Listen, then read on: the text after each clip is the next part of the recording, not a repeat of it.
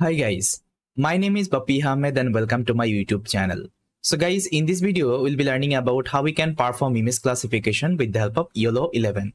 So I think you already know in my YouTube channel, I started YOLO11 series. So here I think you remember I was discussing about what is YOLO11. That means with the help of YOLO11, what kinds of tasks you can perform. Like I showed you, we can perform object detection, segmentation, pose estimation, image classification, and oriented bounding box. Then I also showed you how we can perform the custom object detection training with the help of YOLO11. Then I already covered the instance segmentation on top of our custom data as well. Then I think I told you I will also show you the remaining tasks, like how we can perform the image classification, pose estimation. These are the tasks as well. So in this video, I'll show you how we can perform the custom image classification with the help of YOLO11. So for this guys, what I have done, I have created one amazing notebook. So in this notebook, actually, I have prepared all the code you need to perform this custom training. So if you have already checked my previous video, so I think you will be able to understand this video because I'm going to use the previous knowledge only. So that's why I'm not going to again discuss everything from scratch. So please try to go ahead and watch these are the video, then you will be able to understand, okay, what I'm trying to say here. So first of all, let me open the YOLO11 GitHub. So this is the YOLO11 GitHub guys, and this is from Alterytics. So they published this amazing model, and you can see they have also given the model view. So it is having different model view. So we already covered the detection, segmentation. Now today we'll be covering the classification, and these are the classification model. Okay. And this is the notebook. And to use the Alterytics, first of all, you have to install the Alterytics package. So let me first of all install this package. So make sure you connect this notebook with your GPU. So you will get free GPU if you're using free collab. So T4 GPU you can get, and try to save and try to install this Alterytics package. And all the resources would be given in the description. From there you can download and you can execute with me. So guys, as you can see, I have successfully installed this Alterytics. Now the next thing, you need to get the data, classification data. So for me, I already prepared the data. Let me show you how your data will look like. So here I collected actually data related chicken fecal. Okay, so you can see.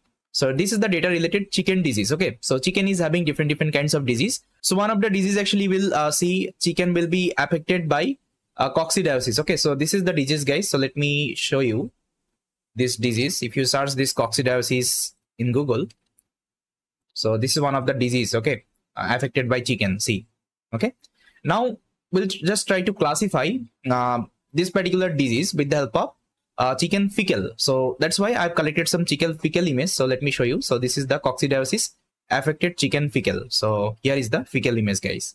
Okay, so it you can see it is kinds of yellow. Okay, yellow color. So this is the coccidiosis affected chicken fecal. Now there is another folder I'm having called healthy. Okay, so and this is the healthy fecal. Okay, you can see it's a black and white kinds of fecal. So this is the healthy fecal. Okay, so with the help of this particular image, we can classify whether this chicken has been affected by coccidiosis disease or this chicken is healthy. Okay, now this is the data format guys, you can see. So this is my main folder called chicken fecal image. Inside that I'm having two folder called training and validation. If I open the training, inside that you will see I'm having two label. One is the coccidiosis, okay, another is the healthy. Now if you have multiple label, what you can do, you can create another folder, okay, with the help of that name, and inside that you can keep the image. Okay, so you can see inside this folder, I'm having some of the image, around 200 image actually I kept. For the healthy also, I kept around 200 image. Make sure your data should be labeled. Okay, let's say you are keeping 100 image in the coccidiosis and 50 image in the healthy. So your data would be imbalanced. So make sure always keep your data balanced. Okay, so if you are taking 200 image, also try to keep in the other label 200 image. Okay, that's how we can balance your data. Now inside validation folder also, I created this two folder called coccidiosis and healthy. Inside that I kept the coccidiosis image, and inside healthy I kept the healthy image. Okay, that's how if you have multiple folder, multiple label, you can create the multiple label and you can keep your data. And now you can ask me where I will get these kinds of data. No need to worry, there is one amazing website you can refer called RoboFlow. Okay, so RoboFlow is a complete computer vision actually platform. So here you can get any kinds of tools and technology related computer vision. So in my YouTube channel, I already covered lots of tutorial related RoboFlow, like how we can use RoboFlow platform to annotate our data, how we can get the different kinds of data set, how we can use the supervision. Okay, see, it is also having different products, like it is also having supervision. Okay, then auto annotation, everything I already covered in my YouTube channel. You can also check them. So I will use one product called Universe. Okay, let me open the Universe. So inside this Universe, all kinds of data are available. Only you just need to come here and you need to select what kinds of tasks you want to perform. Let's say I want to perform classification. you can filter out with the help of classification. You can even search here. Okay, let's say I need this particular image. You can also search here. Let's say I need chicken disease. Okay, so what I will do, I'll search by chicken disease. So see guys, if you search chicken disease, you will get different kinds of chicken disease kinds of image. Okay, now you can directly download these at the image. So if you want to download, let's say I want to download this image, I'll just click here. Now there is a option you will get called download project. Just click on the download project. Then you will see this option called download dataset. Just try to click here, and you need to select the folder structure format. Okay, because it's a classification. So here you don't need to select any kinds of other format. Okay, try to select the folder structure, because if you see the classification label, the label would be folder structure. So you have to write the label name inside the folder. You can see this is the folder coccidiosis and healthy. Your model will automatically get this name from here. Okay, so that's why we always need to follow the folder structure whenever we are doing the classification task. And for object detection segmentation, I think I already covered. Okay, how to prepare the data and how to format the data. Now simply just click on continue after selecting the zip downloader. You can also directly download from the code, but I will try to zip and download. So guys, after downloading it, you just need to unzip the folder, and after unzipping, you can see you will get similar kinds of folder. But here you don't need the test one, you can delete the test one. So I deleted the test one and I kept only the train and validation. Okay, so this is my folder structure. Okay, now I think you got it, how to get the data. Okay, now how to perform the training for this. What you can do, you can upload this data in your Google Colab. For this, just try to make a zip file of this folder. Either you can directly download from the RoboFlow also, it's completely fine. Now this zip file, you just need to upload inside the Google Colab. So let me upload here. So this is my image. I'll just try to upload here. So guys, you can see it has uploaded successfully. Now, first of all, I have to unzip this folder. So for this, you can execute this line of code. Just copy the path and try to mention the path of your zip file. Okay. Now if I unzip, so it will unzip your data and it will give you this one. So let me show you. So this is the folder. Inside that, you are having the training image as well as the validation image. Okay. So now finally, I'm going to prepare my training code. And if you're using YOLO11 with the help of Alterytics, it's like very easy to do. So only just need to import YOLO from Alterytics. After that, you just need to give the model, which model actually you want to use as a pre-trained model.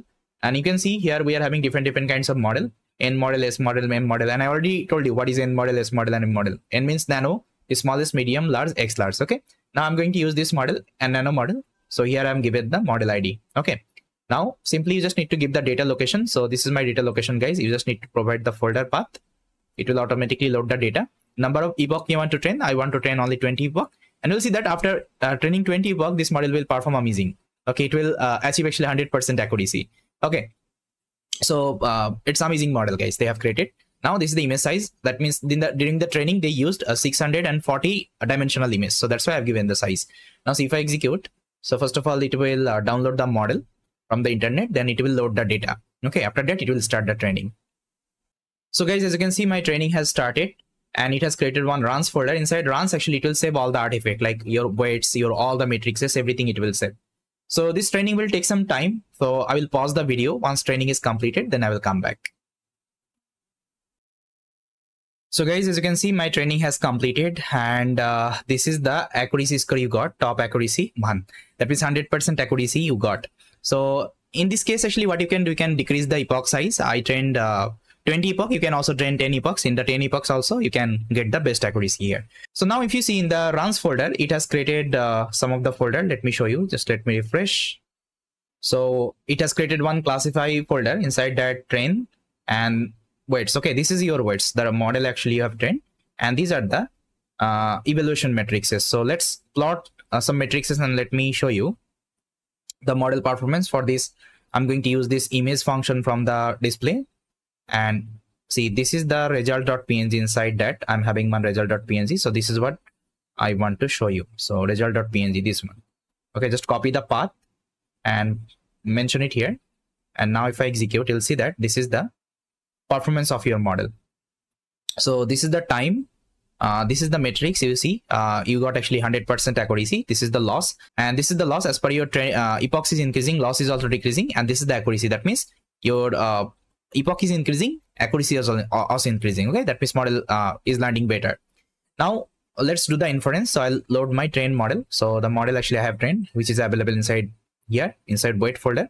Copy the path and try to mention it here. Now here I'll give some testing image to test, okay, whether it's working fine or not. So previously I already executed. Let me again show you. So I will upload some coccidiosis affected fecal. Then I will also upload some healthy fecal. You can also directly upload the folder and you can give the folder location. It will load all the image and it will do the inference. But here I will show you the individual image. Okay. So first of all, let me show you the coccidiosis affected. I'll copy the path and give the image path here. Now see, if I execute the code, it will load the model and it will load the image. Now see, coccidiosis 100%. That means this image has been classified with the coccidiosis affected. You can see healthy is 0.0. Okay. So that's how it is classifying, and it's amazing. You can see 100% confidence your model, it's a coccidiosis affected image. Now see, if I refresh, you can't see the image has been saved. Okay. And if you want to get the image, what you can do, you can give this parameter save is equal to true. Here I also commented, and let me show you. Here you can also give the confidence score. Like if your model is 50% confidence, this image is a coccidiosis affected, that time it will show you. Okay. So you can also play with the confidence score. So here, let me give you another image. So let's say I will give this healthy image. And now if I execute, you'll see that it will show you, even it will also save inside the folder if you want. See, this is the healthy image, one that means 100% confidence, the healthy image, coccidiosis 0.0. Now if I refresh inside classify, see, it has created one predict folder. Inside predict, you will see this image has been saved. Okay. Now if you want to also plot the results, like what is inside results, you can also see that. Okay. You'll see the complete like label as well as the array. Okay. NumPy array of the predicted image. So yes, guys, that's how we can perform the custom image classification with the help of YOLO11. And now we can pick up any kinds of data set and you can do the classification on top of it. So yes, guys, this is all from this video. I hope you liked it. And if you liked it, guys, so please try to share this video with your friends and family. With that, guys, thank you so much for watching this video. And I will see you next time.